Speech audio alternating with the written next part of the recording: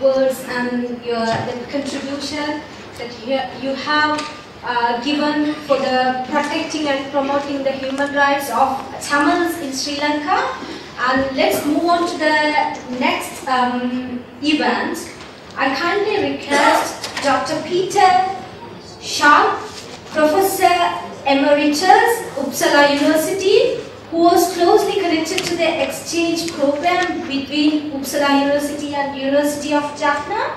He is the author of the books. He has written some books on this Buddhism and Hinduism. So I proudly invite to deliver a speech on these Buddhist structures. Yeah, thank you.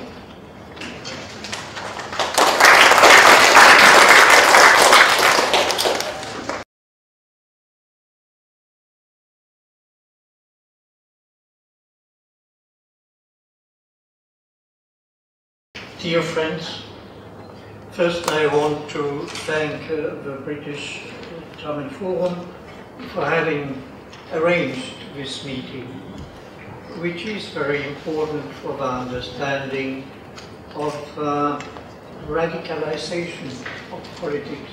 I shall come into that a little later. Also, I want to thank for having invited me also. I shall speak and give a descriptive account of the changes and radicalization of the concept of Dhammadipa. The concept of Dhammadipa is the heart, the kernel of the ideology of expansion and colonization. So I shall come into that especially. Next, please. What I'm going to speak about is, above all, in the article above, semantic transformation of the concept of Dhammadipa. It was published here in Britain, and then a team of scholars in Uppsala has published 4 volumes on Buddhism among Tamils, and number 3, part 3, is especially important because part 3 is about this, what is called here Buddhist structures. But we were a little earlier, from 2010, 11 and 12, and have published a special section in this book, pictorial documentation. But it is a little different from the pictorial documentation you have seen here, because we give specific names and labels to the structures, like Malasana, Vihara, Buddhugi, Divale, Dharmashalaya, and so on, because this is important to measure the degree of settlement. If you have only a Malasana, it's very easy to get rid of that, but once you have established Buddhugi, complete Vihara, then there is no chance of eliminating that. Then there are also a lot of museums which have been constructed in which the government gives its own history of what has happened. And then also memorials, war memorials mixed up with Buddhist symbols. You all know that soldier in Sinhala is called Rana Viraya, and it means war hero. And he is surrounded then by Buddhist symbols. So Buddhist structures, I mean, in the future, working on this book, which I hope will be done, should take care of classification of the buildings which are mentioned. Then we go to the next Next picture, please. Political Buddhism is a part of political religion. But what is political religion?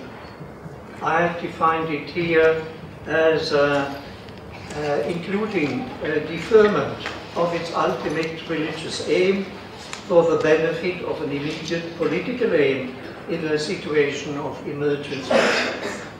So if we apply this to singular political Buddhism, next page please, we can say that this kind of political Buddhism is a deferment of its ultimate religious aim to reach Nibbana for the benefit of a political aim, which today is the preservation of the unitary state.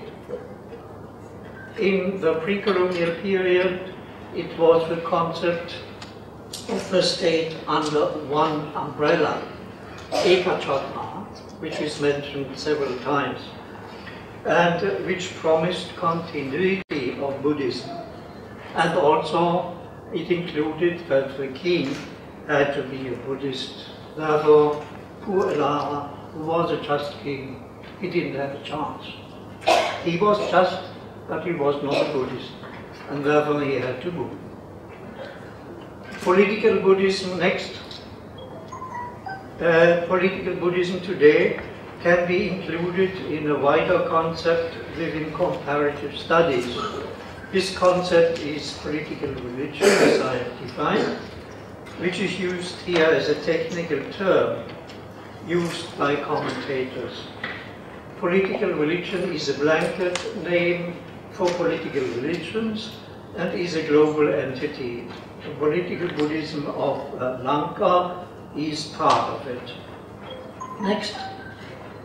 Other examples of political religions based on Christianity are Italian fascism, German Nazism, the British Union of Fascists, and the Roman Iron Guard, Al-Qaeda, Boko Haram, ISIS are examples of political religions based on Islam. The Rashtriya Swayamsevak Sangh in India is based on Hinduism. So political religion is nothing specific for Lanka. You find it everywhere where there is an emergency. This is very important. There's distinction, next, the distinction between the teaching of the Buddha and political Buddhism is, in my case, as speaker here, phenomenological and historical, but it can also be made in a religious and in a political way in defense of the Buddha. Let us, for example, look at that next, at the famous poet in Chennai, whom you all know, Sri. Shortly after the anti-Tamil pogrom in July 1983, he published a collection of poetry showing the weeping Buddha on the cover. The weeping Buddha topic is based on his widespread book in Tamil entitled Gautamarin Kanir. Let us go further. Next. There is a famous comment from 1984 by Vilupilai Prabhakar about President Julius Jayawardena Chia, who was the responsible of the Bosal against the Tiger movement. Vilupilai Prabhakar said, if Jayawardena was a true Buddhist, I would not be carrying a gun. So these are examples of Tamils making a clear distinction between the teaching of the Buddha and other forms, militant forms, warlike forms of Buddhism. Next, this is an extract of Sethu Raman's poem about the weeping Buddha. I shed tears. He let the Buddha speak. I shed tears, I, Gautama, shed tears. All my teachings gone with the wind. All my bhikshus' thoughts sepulchred. All singhalese maddened with lust for ill-earned wealth. I'm sundered, all my teachings easily laid. Well, he said here all Sinhalese. That is, of course, his personal conviction, but it is not true. But let us say the political structure instead. Next. The historical emergencies for the formation of political Sinhala Buddhism were the invasions of Tamil warriors from Tamil Homeland in the pre-colonial period. I know that many Tamils deny this, but I cannot help it is one of the most decisive factors of the mobilization of Sinhala radicalization. And second, we have the invasions of the Portuguese, Dutch and British in the colonial period. They threatened, and this is true, the existence of a Buddhist culture in the island. Next, a political religion is formed when there is a real or imagined threat. This is important that we face also imagined threats. Media often work with just imagined threats against the existence of a group of the population or the majority of the population. Next, the ideological religious defense was laid down in the Mahavangsha, where we find a reinterpretation of the canonical concept of Dhammadipā. The Buddha already had this concept of Dhammadipā. Next, in the Buddhist Pali Canon, Dipa is used for light, also for island, but in the sense of sarana, of refuge. It has absolutely nothing to do with the island Lanka. That is very important to know. Dipa, if it is referring to an island,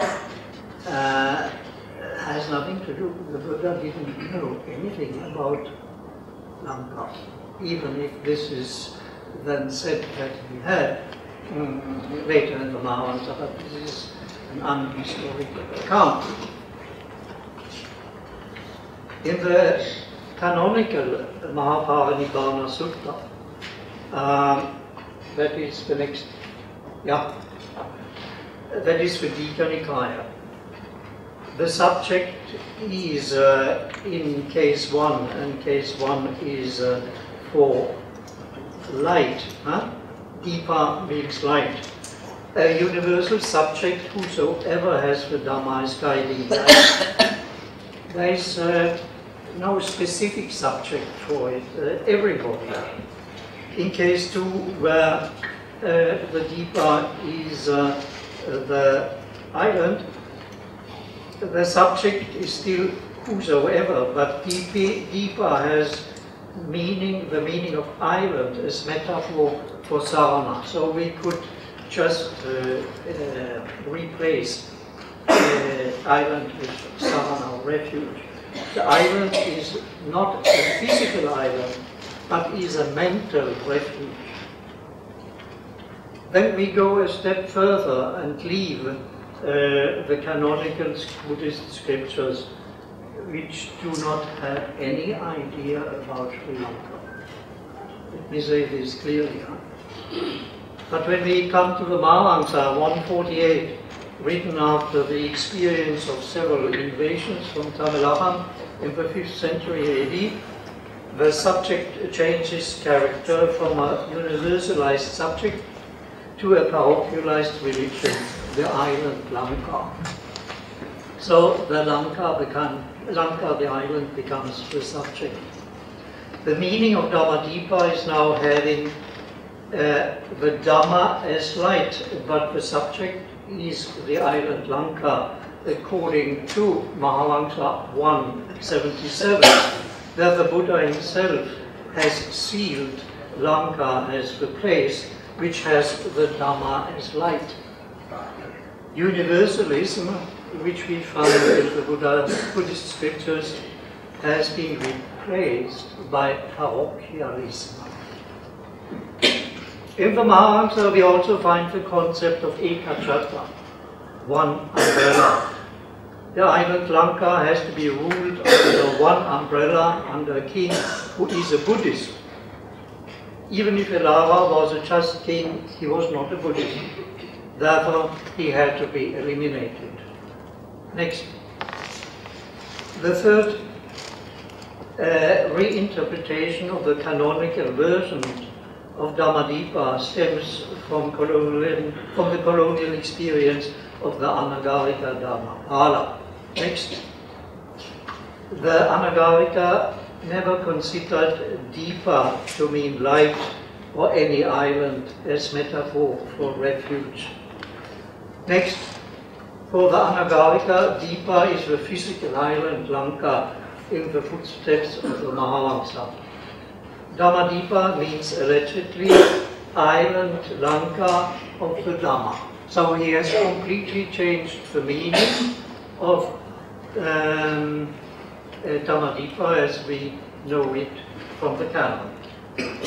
For the Anagarika, the subject for learning the Dhamma is not a universal mind, but the subject is ethnically limited to the Singalas. Therefore, he can create the formula of contemporary political Buddhism as an equation, which many of you may have learned as children. Dhammadipa equal to Singaladipa. This means that the island Lanka is the island of the Dhamma for the Singalas only. Modern political Buddhists follow the Anagarika's formula. They have also taken up the Ekachatta concept of the Mahavamsa and modernized it in 1972 to be a unitary state. Next, the unitary state from 1972 guarantees centralized power in a majoritarian rule and homogeneity of culture, which is Buddhist culture transmitted in Pali and Sinhala. Next, the aim of political Sinhala Buddhists is to gain control over non-Buddhist areas, which is a necessary condition for reaching the ultimate aim, which is Nibbana. Political Buddhism sanctions colonization of non-Buddhist areas as a way to reach its ultimate aim. Political Buddhism instrumentalizes politics to reach an ultimate religious aim. Next, these religious concepts of Ekachatta and unitary state has a double function. They inspire to colonize non-Buddhist areas, to fulfill the promise, the alleged promise of the Buddha, and it rationalizes colonization of non-Buddhist areas. Religion and economy compete for priority. Together they are strong. Next, the Gosal instrumentalize political Buddhism to justify colonization. Next, these religious concepts of Ekachatta and unitary state has a double function.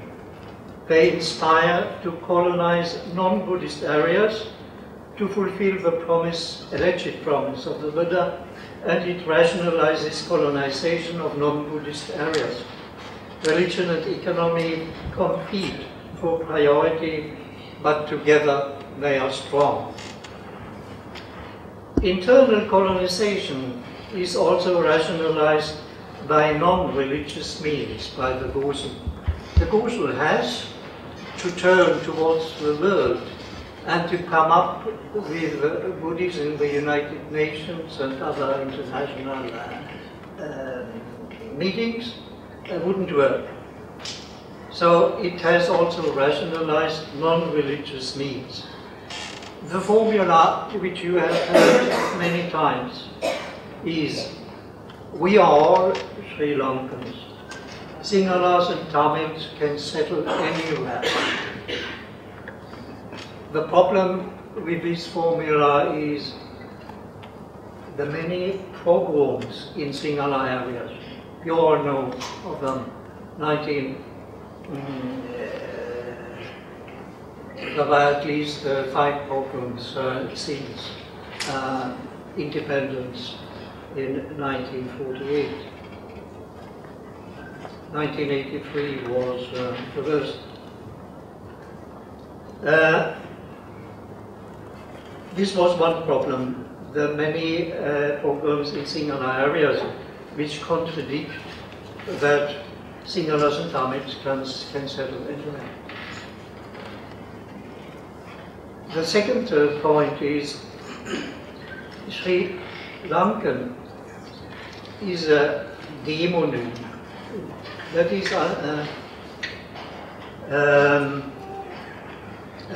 demonym means a name for the whole population of the island. So it is used to avoid to distinguish between ethnic communities in the country.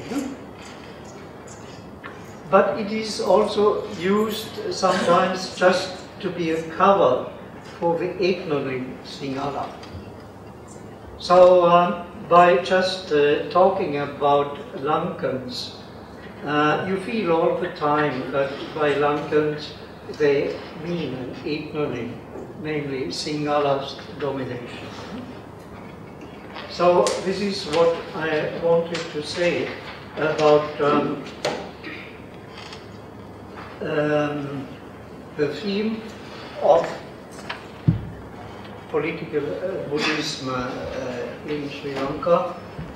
We find political religions in many countries, but here we have a specific case based on cultural phenomena. But it is comparable to many other cases where we have political religions. Thank you.